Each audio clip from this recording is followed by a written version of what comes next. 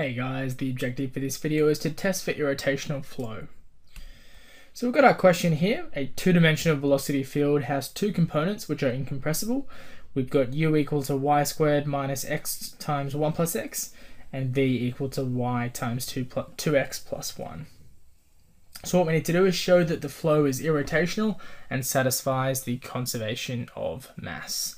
So we're just looking in the xy plane, so we're going to be looking at the rotation about the z-axis. So we know from our equation for angular rotation that wz is equal to 1/2 dv dx minus du dy.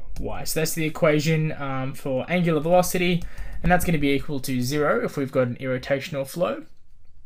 So all we really need to do now is determine what dv dx is and what du dy is.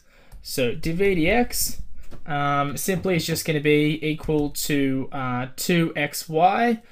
Differentiating that is going to give us 2y. And then du dy is going to be equal to, this whole term here is just going to go to 0, no y's in it, and this here is just going to go to 2y. So now we've got dv dx, du dy, and then wz is going to be just equal to 1/2 2y minus 2y, which is going to be equal to 0. So therefore, flow is irrotational.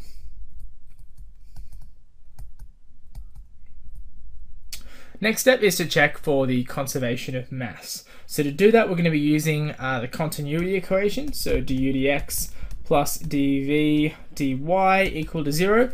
This is just